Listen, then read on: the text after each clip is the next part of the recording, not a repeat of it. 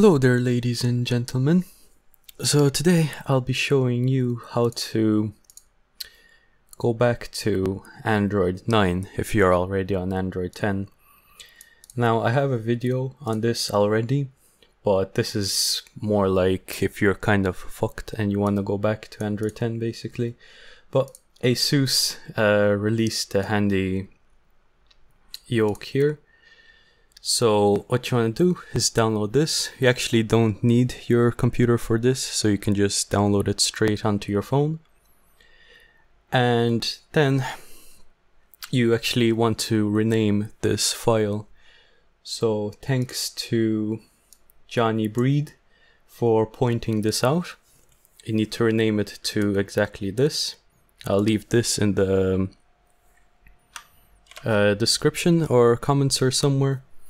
So I thought it was straightforward, you download the file and then off you go, but no, you actually need to rename it, and Asus doesn't tell you this, which is kind of annoying, but whatever. So then the easiest way to rename it is if you connect your phone to your computer,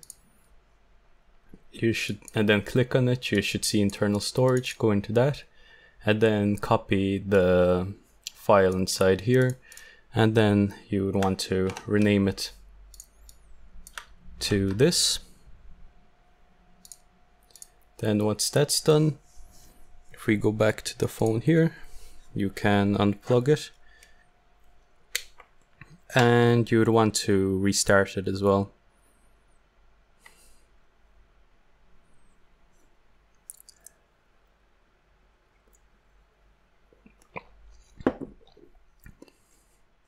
And after each restart, there should be a notification.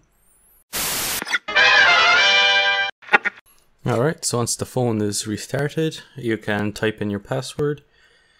And then you can just wait for the update file to... Yeah, so there we go. You'll get an update notification.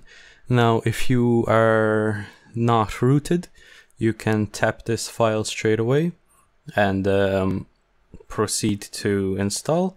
If you are rooted, you will need to basically unroot yourself. So open up Magisk Manager and then type uninstall and restore images. Then once that's done, don't reboot your phone or anything like that, and then just tap the update file and then press OK. I'm not going to do that, but basically after you press OK, there'll be like a progress bar here, and then once it finishes, your phone will restart and you'll be on Android 9 basically. Now I'm not going to do that because Android 10 is fine for me.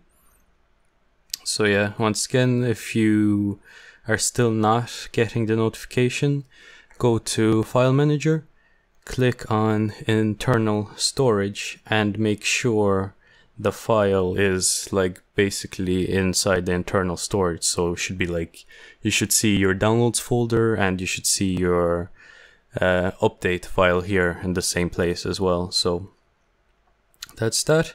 Just wanted to make this quick video because apparently it's not super straightforward to upgrade or downgrade, I mean. So yeah, thanks for watching and bye bye.